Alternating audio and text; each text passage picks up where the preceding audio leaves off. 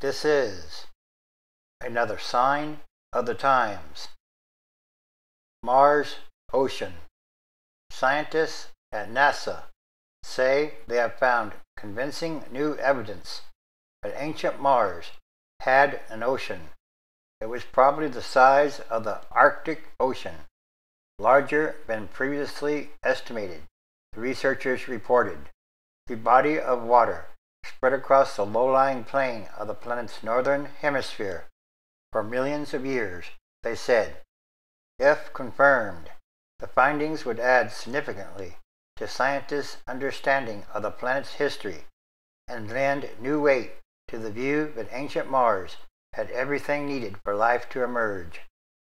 The existence of a northern ocean has been debated for decades, but this is the first time we have such a strong collection of data from around the globe, said the principal investigator at NASA's Goddard Center for Astrobiology and an author of the report, published in the journal Science.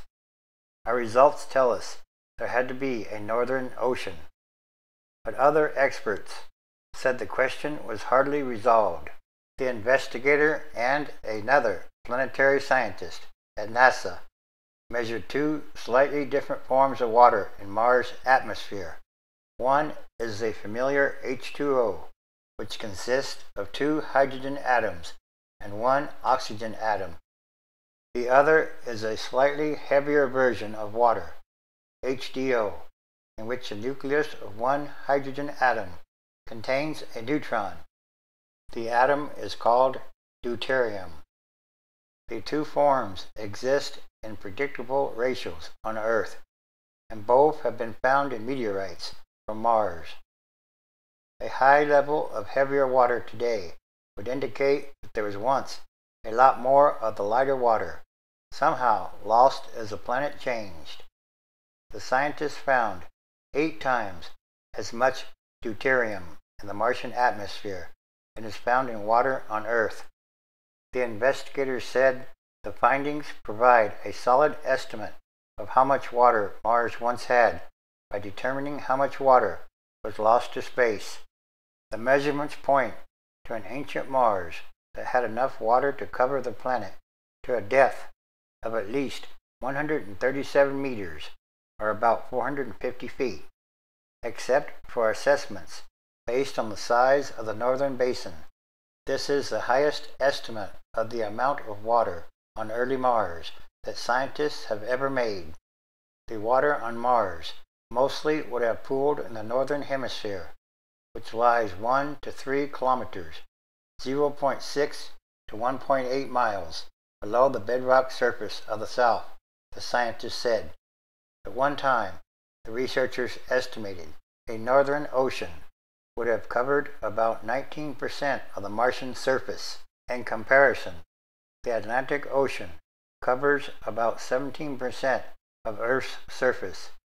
The new findings come at a time when the possibility of a northern ocean on Mars has gained renewed attention.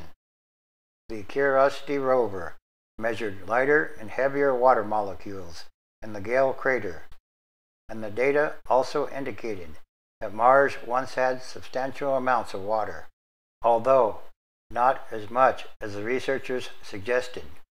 The more water was present, and especially if it was a large body of water that lasted for a longer period of time, the better the chances are for life to emerge and to be sustained, said Chief of the Atmospheric Experiments Laboratory at the Goddard Space Flight Center. Just last month, the science team running the Curiosity rover held its first formal discussion about the possibility of such an ocean and what it would have meant for the rest of Mars. Scientists generally agree that lakes must have existed for millions of years in Gale crater and elsewhere, but it is not clear how they were sustained and replenished. For open lakes to remain relatively stable for millions of years, it's hard to figure out how to do that without an ocean, the researchers said. Unless there was a large body of water supplying humidity to the planet, the water in an open lake would quickly evaporate. and be carried to the polar caps or frozen out. Yet climate modelers had difficulty understanding how Mars could have been warm enough in its early days to keep water from freezing. Greenhouse gases could have made the planet much warmer at some point, but byproducts of those gases have yet to be found on the surface. James Head, a professor of geological sciences at Brown University, said in an email that the new paper had profound implications for the total volume of water on ancient Mars. But, he added, climate models have great difficulty in reconstructing an early Mars with temperatures high enough to permit surface melting and liquid water. Also missing are clear signs of the topographic and geological features associated with large bodies of water on Earth, such as sea cliffs and shorelines, based on low-resolution images sent back by the Viking landers. The geologist Timothy Parker and his colleagues at the NASA Jet Propulsion Lab reported in 1989 the discovery of ancient shorelines, but later high-resolution images undermined their conclusions. Still, Dr. Parker and his colleagues have kept looking for, and finding, they say, some visible signs of a northern ocean. The new data certainly encourages me to do more, he said in an interview. Other researchers have also been looking for signs of an ancient ocean. In 2013, Roman DiBiase, then a postdoctoral student at the California Institute of Technology, and Michael Lamb, an assistant professor of geology there, identified what might have been a system of channels on Mars that originated in the southern hemisphere and emptied steeply into the northern basin. Perhaps, they said, water flowing through a delta to an ocean. In conclusion, Mars once might have had an ocean, and there still is some water on Mars.